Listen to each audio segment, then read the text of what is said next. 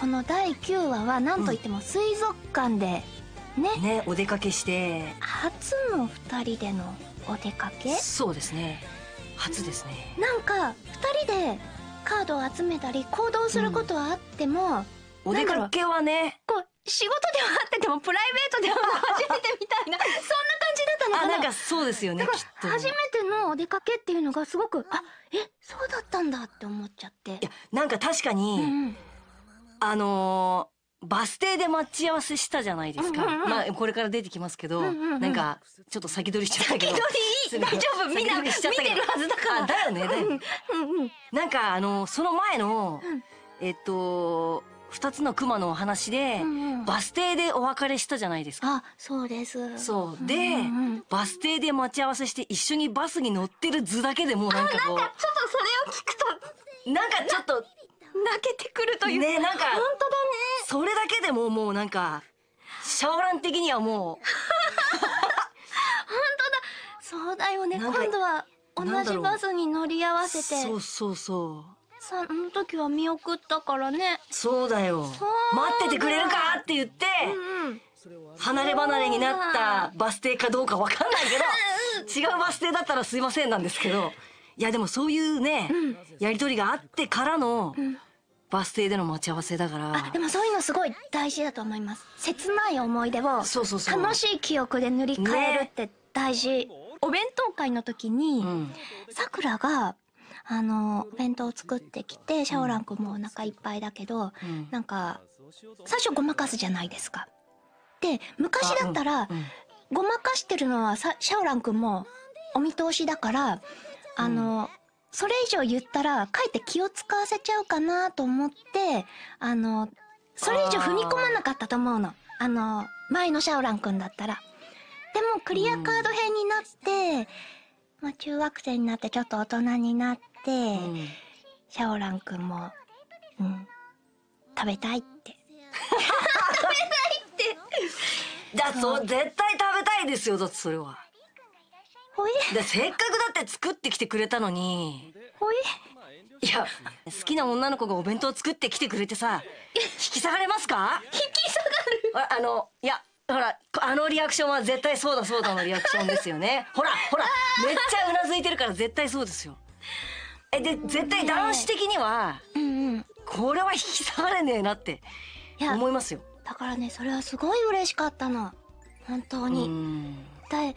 だからそれがあるから、なんか、シャオラン君はやっぱりいろんな意味で、小学生の時よりも、こう、リアクションも含めて大人になったなって思います。大人っていうか成長した。まあそれは確かに、こういう時、俺こんなこと言わなかったなみたいなのは、なんかちょっとあるかもしれない。そもそも、こんな笑顔をいっぱい見せてくれた。笑顔がもう本当に。待ち合わせ。このバス停、同じバス停かな。同じかな。俺が早く来すぎたんだ。待ち合わせ時間までにはまだ12分ある。12分とか細かいわ。12分とか細か。じゃあ10分でいいじゃん。シャオラン君何分前に来てたんだろう。30分ぐらいかな。でもね、実際、前くまちゃんと待ち合わせをした時に、くまちゃん30分ぐらい前に来てくれてたんですよ。まあそんなこともあったね。ちょうど桜関連の収録があって、ちょっとギリギリになると思いますって最初にメールしといたのに、でその時はくまちゃん今来たとかって言ってたんだけど、何かの拍子にね、30分前に来てた。ごめん、そうか、言っちゃほえーだってみたいな。ごめん、そうか。もうね、そんなとこもね、ほんとシャオラン君だと思う。いや、もう残念すぎるな、自分。違う話聞いてよ。小学生の頃だったら、じゃあちょっと、シャオラン君と遊んでくるねって言っても、行ってらっしゃいと送り出してくれるけど、中学校になったら、で、ちょっとニュアンス変わるじゃないですか。ね。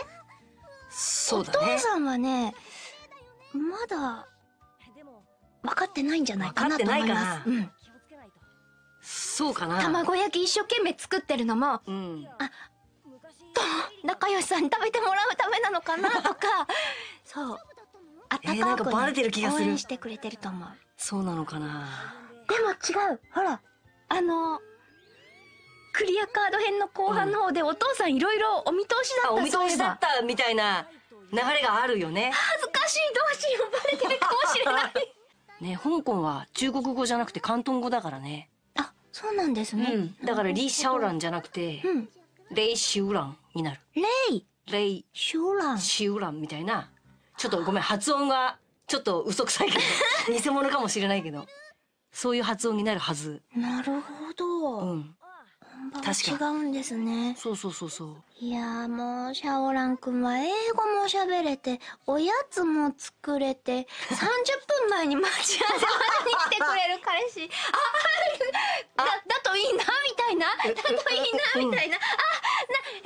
私って思わず希望的観測を口にしちゃった。いや、いいと思う、いいと思う、いいと思う。そしてお兄ちゃん。お兄ちゃんね。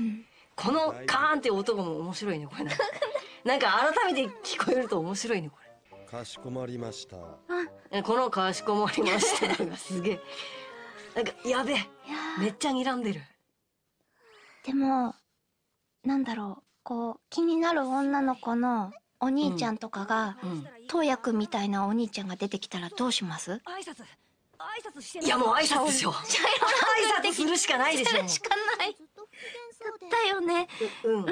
俺も態度が悪かった。態度悪すぎだよ。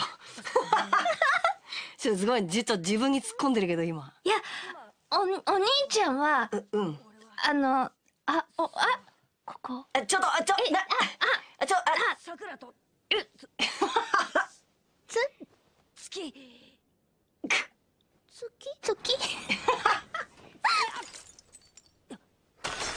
ここでまたね。そこまでよ。このタイミングでね。これお兄ちゃんが実はこれ出してるよね、きっとね。お兄ちゃんか。お前に言わせるもんかみたいな。お兄ちゃん。当夜の魔力で、こう。なわけ。お兄ちゃん、どんな能力持ってるんだろうと思ったら、この能力だったんだ。この邪魔する能力みたいな。昔のその、クローカード編を、こうちゃんと、なんだろう、オマージュしてるっていうか。なんかもうほぼリメイクみたいな感じで。ね。でも、そう、助けてくれたのが、前はお兄ちゃんだったのが、シャオラン君にバトンタッチですよってさっきスタッフしかもこの、お姫様抱っこ的な。そういえばそうだ。ねえ。お姫様抱っこされてた。ねえ。意外といろんなハードルをクリアしてますね、シャオラン君。そう気がつけば。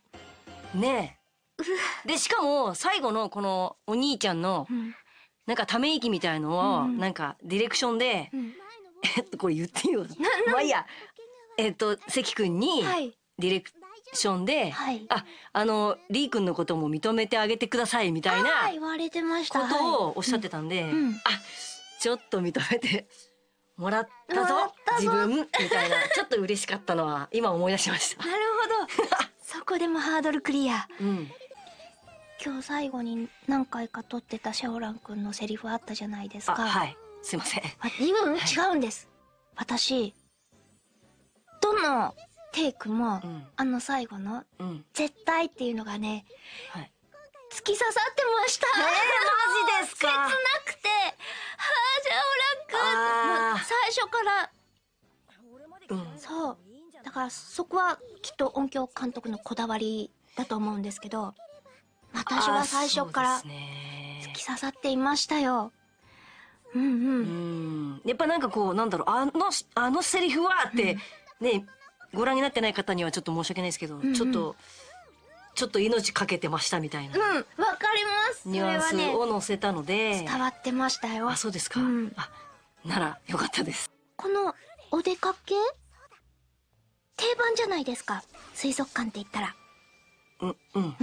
次どこ行きたいですか、さくらと。お出かけで？お出かけで。もうさくらが行きたいとこならどこでもいいです。だからなんかお花見もいいなと思うし、水族館、映画館とか定番だけど、なんかシャオラン君と映画館はなんかもったいない気がする。画面よりもなんかシャオランくんを見ていた方がいいなって思うかな。ちょっと待って、すいません、撃沈しました。だから映画館はシャオランくんとは選ばない気がする。そっか。うん。そうだね。そうだね。まあちょっと画面チラッと見ちゃったけど。そうだ、ここでもうなんかね、なんだろう、この今ださくらって言えたのがすごい嬉しかったのがなんかめっちゃ蘇ってきた今。もうやっと役に立った俺みたいな。私はなんか、毎回くまちゃんがなかなか役に立てないっていうことをね、はい。言っているのを、見るのが辛い、というか。いや、シャオランくんも何か言えないことがあって、こう、ね、一人で先に帰って、何かやってるじゃないですか。そうですね。大事なやることがあるって。はい。で、くまちゃんはくまちゃんで、なかなかさくらの役に立てないっていう、シャオランくんも見てても、くまちゃん見てても、そんなことないんだよって思う。私から見てもなんか、さくらちゃんってやっぱ完璧ですよね。完璧。もう優等生で、マジ天使で、言うことない。そうなんですよ。ねえ、天使に会っちゃった。天使に空から落ちてきたんですね。ね、こんにちは来たぞ。ということで、ケロちゃんにお任せだから、もうちょっとだけ余裕がありますね。この衣装もね、昔の。そうそうそう、同じような衣装だったよね。桜カード編ということで、カードキャプターさくらクリアカード編オーディオコメンタリー、お相手は木之本さくら役丹下さくらと D シャオラン役熊井素子でお送りしました。